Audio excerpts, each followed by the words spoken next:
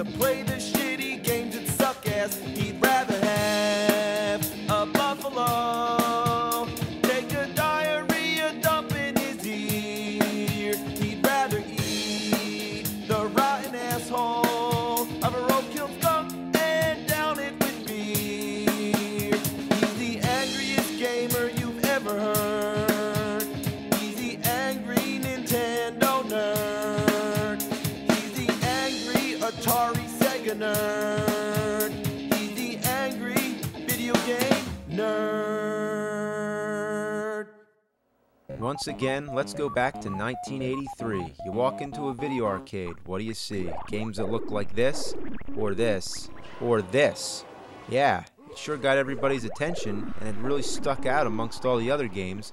This was Dragon's Lair, the adventures of Dirk the Daring, who has to rescue a princess from a dragon.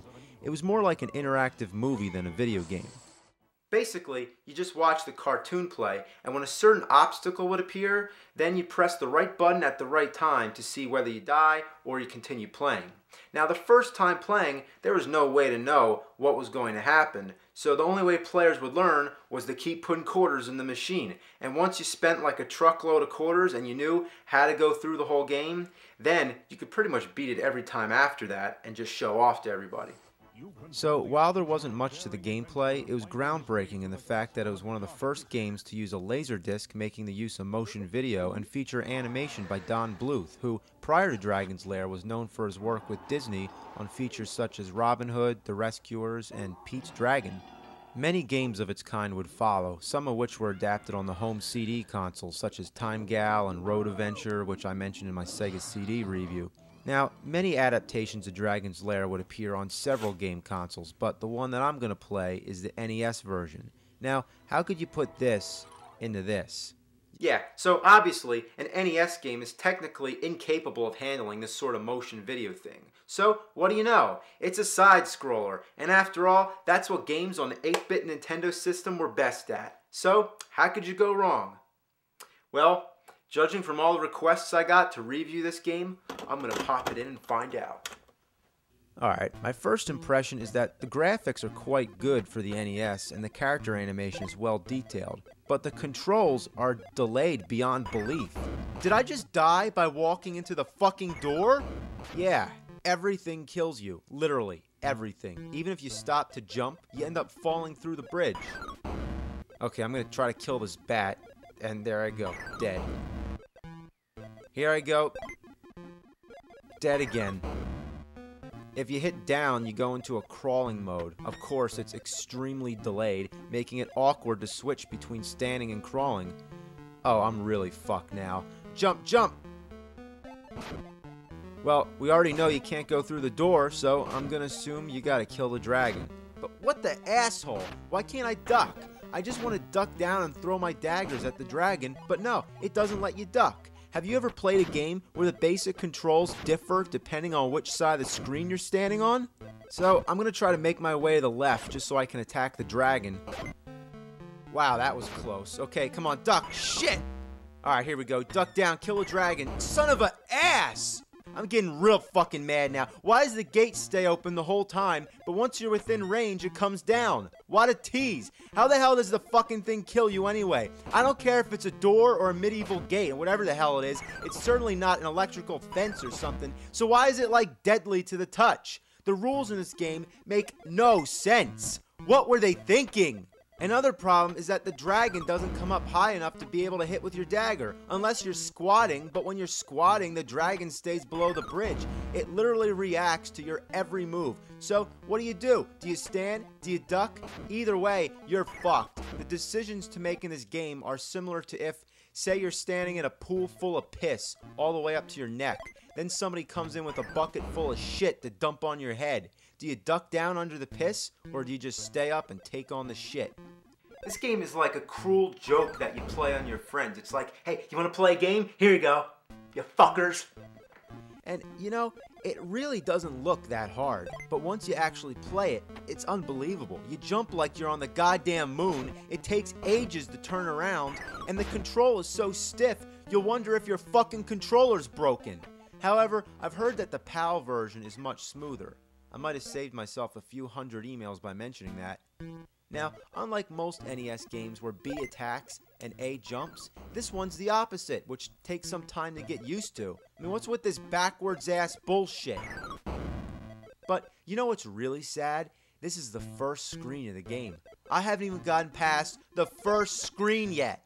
I don't even want to know what the rest of the game is like. Maybe you're just supposed to walk left. Nope. Actually, if that was the case, I think I'd have to break something. Now, you know what else is bullshit? Everything kills you with only one hit. The dragon, the fireball, the moat, the door. But the bat just takes away a tiny bit of life from your life bar. Yeah, that's right, you have a life bar. I didn't even notice, but what's the point? Because everything that hits you, it kills you instantly. I can guarantee that the only way you're gonna die from this bat is if you stand absolutely still and just wait. I've clocked it. It takes 1 minute and 13 seconds for this bat to drain your energy. That's 11 hits. Well, why 10 when it can take 11? So, in order to pass this part of the game, you gotta kill the dragon. And it seems that there's only one possible spot where you can hit him. That's from the far left, where you start. But the dragon won't come out until you're halfway across the bridge. So, you gotta make your way to the dragon, then jump your way back, and then you can just barely hit the dragon, even from this distance. You just wish you can duck and hit him, but as we already know, that doesn't work because the fucking bastard won't stay up. So, you just have to be real patient, keep throwing the daggers. When he spits the fireballs, you gotta duck well in advance and just keep repeating. Of course you die with only one hit, but the dragon takes forever. This game is notorious among gamers as being one of the most frustrating games in existence. At some time or another, it seems everyone takes a shot at it. And after this review, I'm sure many more people will suffer over it, which is unfortunate, but to quote Full Metal Jacket, it's just one big shit sandwich, and we all gotta take a bite. So, finally, the dragon's dead, the door goes up, and now you got one last obstacle. Just don't fall. Oh God, don't fall. Not after that. Alright, finally we get to see something different. Now, your first obstacle here are these rocks that come flying at you. Fuck! Now, once you remember the pattern, you can get by, but then this snake comes up out of nowhere. Damn!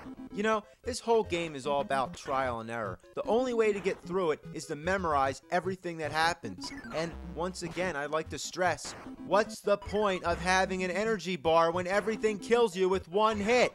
One fucking hit. Now, this is the worst. Just gotta watch the pattern. Up, down, up, down, up. Fuck! Oh, God. Game over? Oh, no. No, please, no.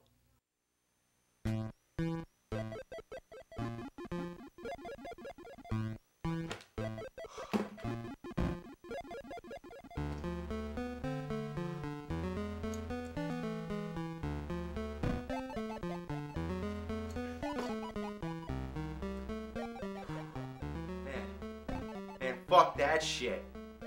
Man, you think I'm gonna put myself through that again? God damn it, man!